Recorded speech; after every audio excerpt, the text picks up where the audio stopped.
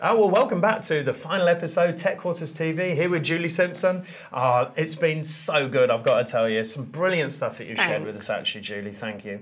I think what we want to talk about in this final episode really is inspire, maybe a little bit about future Decoded. But actually, first question is, what's your biggest achievement to date from Microsoft Inspire? Well, there's been huge achievements for it. I mean, last year was my 15th year of attending Inspire, God, right? I've done 10, I think, but 15 is outrageous. I always say to people, when it was like 5 or 6, people used to be really impressed. You know, they'd be like, wow, you've been doing that 6 years.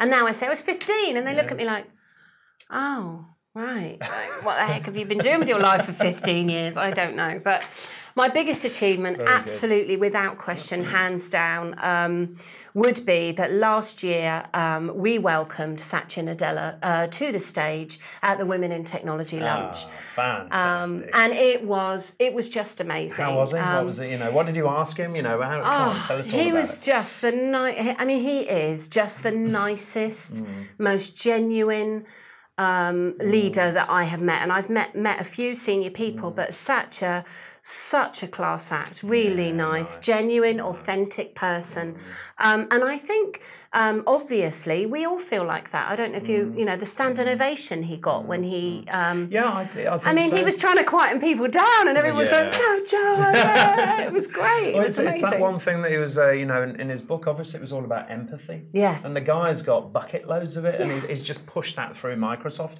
In fact, when I listened to that, you know, it's like it just resonated with me. You know, it's like you absolutely need to think of other people and how they are, you know, and take an objective view on all these individual areas and be empathetic, not just to your colleagues, but you know, to your customers, you know, and how you deal with those. I completely agree. Empathy and being yourself, you know, being your authentic self and having the confidence to do that. And I think anyone would say, you know, I feel the same way actually about Gabriella Schuster, you know, and she just is who she is, and there's no difference to that, and who she is on stage, who she is with a customer meeting. I've been in some really intense meetings with Gabriella, and she's just the same person. I think Satya's the same, and that whole culture is permeating its way through Microsoft, and I think Microsoft, I've been working with for years. You know, did get a little bit intense on, you know, numbers and kind of lost a bit of the entrepreneurism a few years ago, and I think Satya is bringing that back. So my number one moment would definitely be, you know, standing on the stage with my buddy Christine Bongard, and ladies and gentlemen, please welcome Satya Nadella. And out he came. It was amazing. Brilliant. It was amazing. Fantastic. It was amazing. Good for you. Brilliant stuff.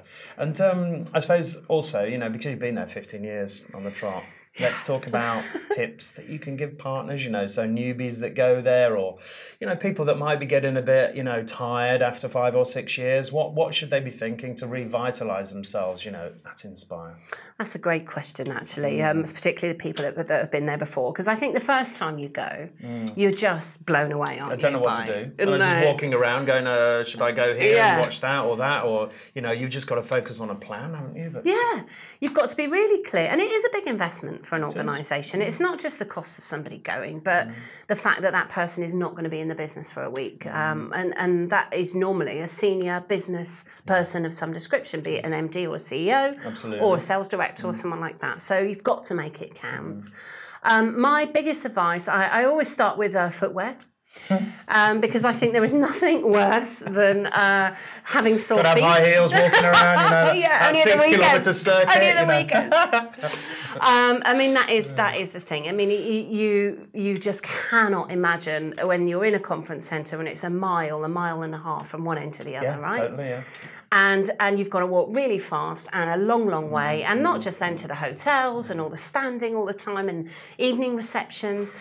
Got to take care of your feet. That's one of the biggest things, man or woman. I mean, you guys have got it easy with your socks and your lace-ups, you know. But also, I mean, you know, you're exactly right there, but I booked all my meetings in the Microsoft UK area, you know. Right, good. You know, you just can go to the different tables everywhere and you'll just burn shoe leather, you know, so, yeah, I think ensconce yourself on one of those tables in the UK area, but not before me. I think the other thing is that people set up their schedules and they intend to do lots and lots of meetings, and then meetings overrun, or they get summoned to do something else. And so you can find yourself, if you book a meeting in a remote area, so you think, oh, let's not meet at the Connect tables, or let's not meet in the Connect lounge, let's go to a Costa or something like that. I think that's a mistake, because you can be a long way away from where everybody else is if that person doesn't turn up. So much better to use the Connect tables, because do you know what? There will be other things you can do with other people around, and you're absolutely right about the regional lounges, right? Because there's people in there all the time, and if someone can't make it, there's always someone else there that you can speak to and maximise the time. Sorry, Kobe, like you're bumping into people that you haven't seen for a while, and it's just a great networking event, isn't it? So I agree, the UK area is the right thing for me. Occasionally, if you can get out to seminars, fine, but actually, for me, it's all about meeting people like your good self. And if you're in that area, you will bump into, even if you haven't got meetings, it's like, hi, how you doing? And that's the value that I get out of it. So on that note, actually, what value do you get out of Inspire? Well, I mean, it's the highlight of my career. And for me, for a business that does business development for Microsoft partners, which is what Resource IT does, I've got 450 potential customers all in one room all at the same time for 5 days, which is just fantastic, right? And half the time they've had a couple of drinks, which makes it a bit more even better, and there's a purchase order. I wish.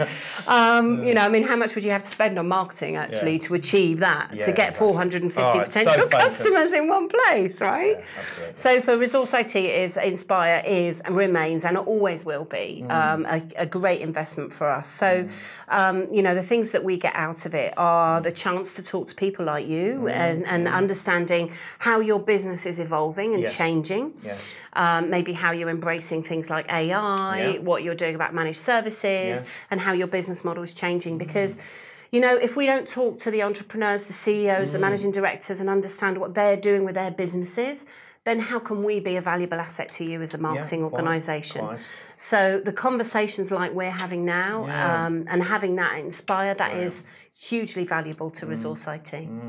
Talking of that, AI, it is the hashtag AI. Yeah, it's on everybody's lips, isn't it? Artificial intelligence. So I know we're doing quite a bit with it, and I think we've always, we've got a culture of wanting to be first to the post, really, with new technology. So we are investing our time, and we've built our own bot that you can query, and it serves up videos on how to use Office 365, the 365 Cloud Academy. We've called him Cosmo. Wow. Or her. Could be her, actually, couldn't it? Cosmo. It's cosmopolitan, really. So there you go. So that's a magazine, actually. Yeah, probably.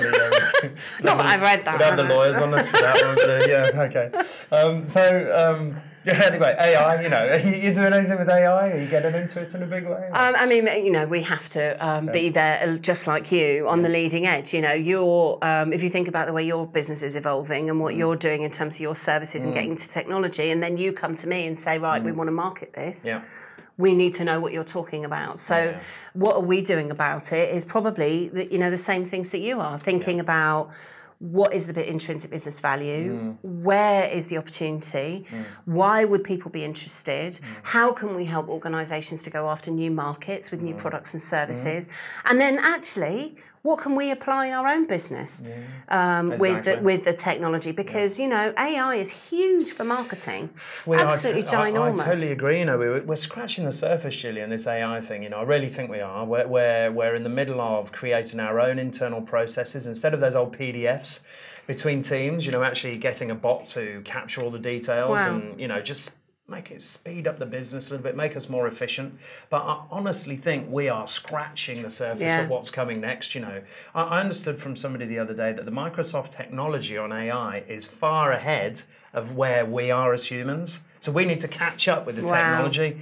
That's not normally the case, is it? It's normally the other way around. That's mind-blowing, right? I mean, how do you even get your head around that? It's exciting. It's exciting, So it's opportunity, right? And, I think the great thing is for businesses like Tech Quarters, and I know you've always done this, is if you see an opportunity, you go for it.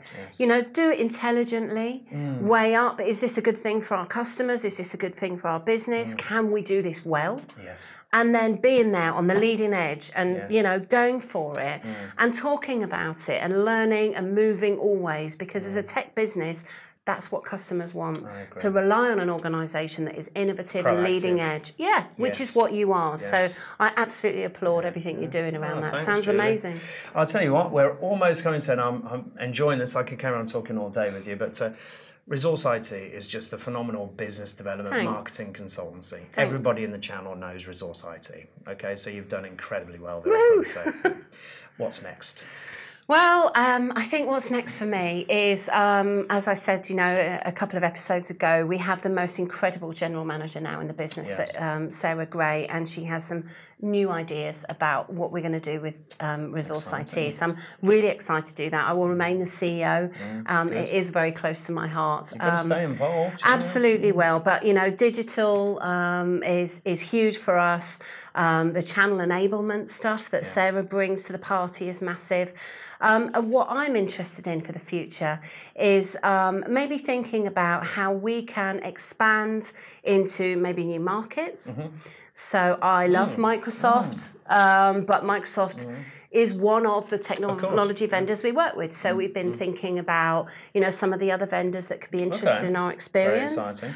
And actually putting our toe in the water maybe outside of tech. So our head of digital services, who also happens to be my daughter, Tori Simpson, has just been to the European Parliament to train them on social media. Oh, wow, fantastic. She got approached by the European Parliament. They'd seen some of her work on LinkedIn and said, you know, we'd love you to come over and talk to us. So she's running workshops outside of the tech sector. Isn't that great? So much opportunity for us. So, I can't wait for the future. It's really exciting. Exciting 2019 ahead of us. Julie, it's been an absolute pleasure. Thanks, I honestly, I could talk all day. Thanks so much for coming on to Tech Quarters TV. My pleasure. We'll be seeing you soon, guys. Hope you enjoyed that. Thanks for listening.